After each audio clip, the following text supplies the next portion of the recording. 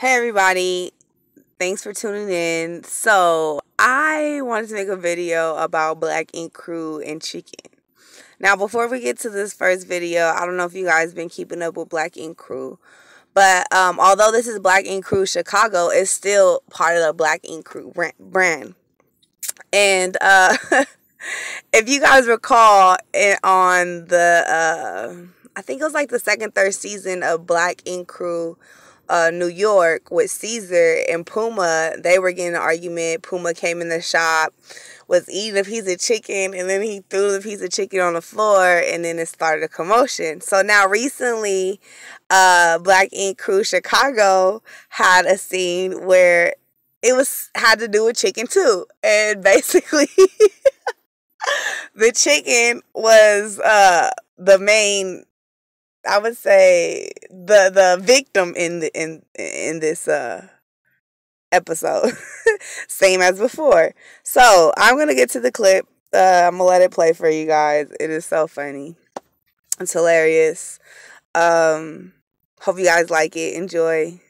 Comment, like, subscribe. Let me know what you think.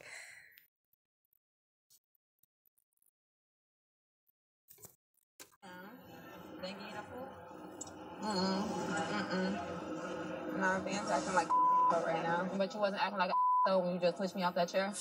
I was trying to get to talk to him. Don't physically try to push somebody out of chair. That's mad disrespectful. Just don't do Nobody's disrespecting you. When you physically what's the problem? move somebody, that's disrespectful. I'm not gonna do it here. I'm not gonna do it here. Let me enjoy my food. Like, stop playing with me. What you got? You hungry? You hungry? I want to eat the chicken.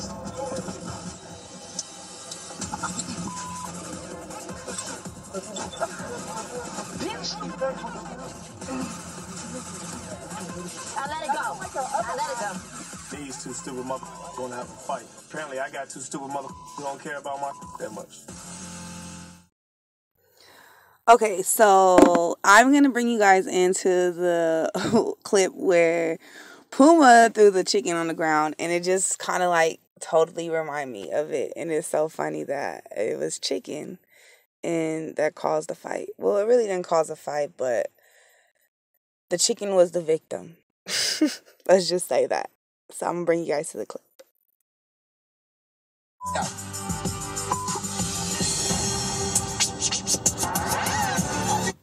Get the out.